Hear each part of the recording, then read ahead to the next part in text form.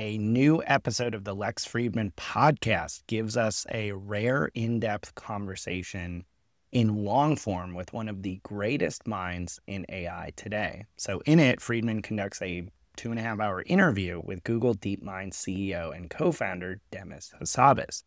In it, Hassabis covers a huge amount of ground. He talks about everything from Google's latest models to AI's impact on scientific research to the race towards AGI. And on that last note, Hassabis says he believes AGI could arrive by 2030 with a 50-50 chance of it happening in the next 5 years.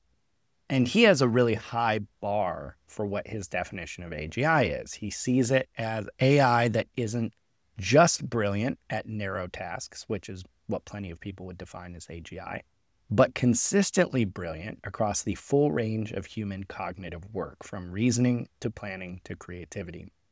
He also believes AI will surprise us, like DeepMind's AlphaGo AI system once did with its famous Move 37. He imagines tests where an AI could invent a new scientific conjecture, the way Einstein, for instance, proposed relativity, or even design an entirely new game as elegant as the game of Go itself. He does, however, still stress uncertainty. Today's models are scaling impressively, but it is unclear whether more compute alone is going to get us to this next frontier or whether entirely new breakthroughs are needed. So, Paul, there's a lot going on in this episode, and I just wanted to maybe turn it over to you and ask what jumps out here as most noteworthy, because Demis is definitely someone we have to pay attention to. Yeah, so the one thing that I've listened to, I don't know, almost every interview Demis has ever given. Like I've been following Demis since 2011. And the thing that, really started sticking out to me this past week, I listened to 2 different podcasts he did this past week. And it's the juxtaposition of listening to him speak about AI in the future versus all the other AI lab leaders. It's somewhat jarring, actually. How stark the contrast is between how he talks about the future and why they're building what they're building, and then the approach that the other people are taking.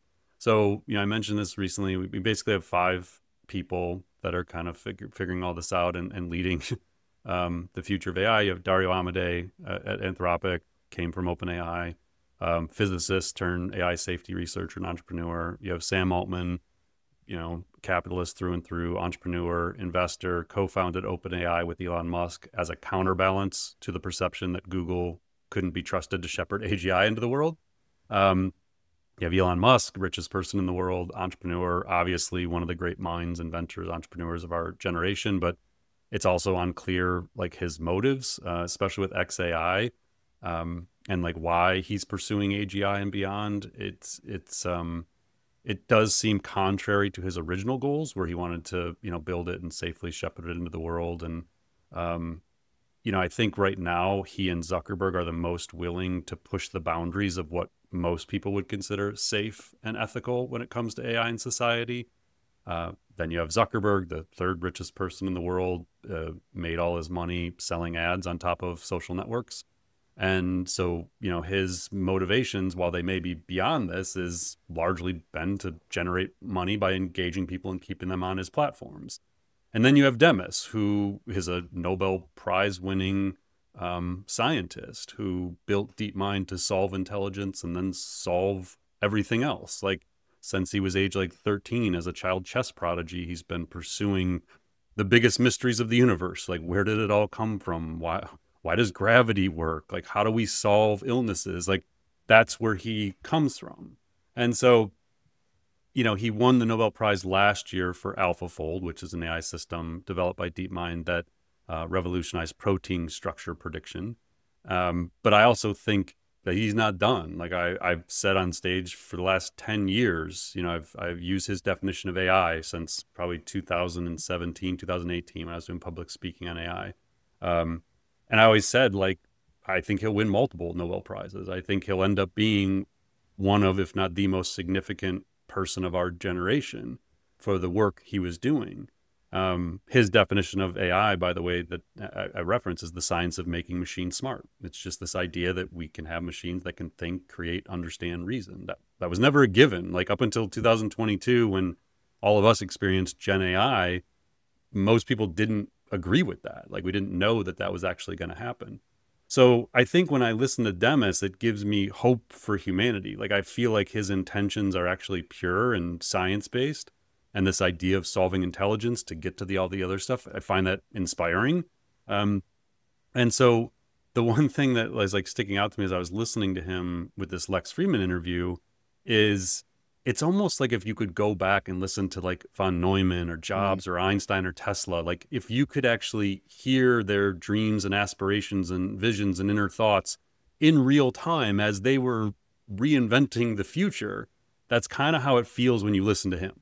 So when you listen to the other people, it feels like they're just building AI and they're going to figure out what it means and they're going to make a bunch of money and then they'll figure out how to redistribute it. And it just feels economics driven, where like Demis just feels purely research driven. The other thing I was thinking about actually this morning as I was like kind of going through the notes, getting ready for this, is what the value of Demis and DeepMind is. So I've said this before, like if Demis ever left Google, I would sell all my stock in Google. Like I feel like he is the thing that's the future of the company. But I started to kind of put it into context. So Google paid $650 million for DeepMind in 2014. If OpenAI today is rumored to be worth $500 billion, that's the latest number, right, Mike, that we heard with their latest round, they're doing $500 billion. DeepMind as a standalone lab, like if Demis left tomorrow and just like, did his own thing, or like DeepMind just spun out as a standalone entity, that company's easily probably worth $500 billion to $1 trillion. Like XAI is worth $200 billion, Anthropic's $170 billion, Safe Superintelligence $32 billion, Thinking Machines Labs, which isn't even a year old, $12 billion. You take DeepMind out of Google, like what is that company worth on its own? And so then I started realizing like there's just no way Wall Street has fully factored in the value and impact of DeepMind into Alphabet's stock price, because if Demis left tomorrow, Google's stock would crash. Like the future value of the company is dependent upon DeepMind. So I don't know, all that context, I would really advise people, like if you haven't listened to Demis speak before, I would give yourself the grace of 2 hours and 25 minutes and listen to the whole thing. Now, the interview gets a little technical, like especially in the early going, it's definitely a little technical, but I would ride that out. Like I would sort of see that through, because the technical parts helps you realize how Demis sees the world, which is if it has a structure, like if it has an evolutionary structure, whatever that is, he believes that you can model it and you can solve for it. And so anything in nature that has a structure, they look at, like proteins, that we can figure out how to do it with AI. And so it really becomes fascinating. He talks about like VO3, their video generation model, and how surprised he was that it sort of learned physics, it seems, through observation. Like prior to that, they thought you had to like embody intelligence like in a robot, and it had to like be out in the world and experiencing the world to learn physics and nature.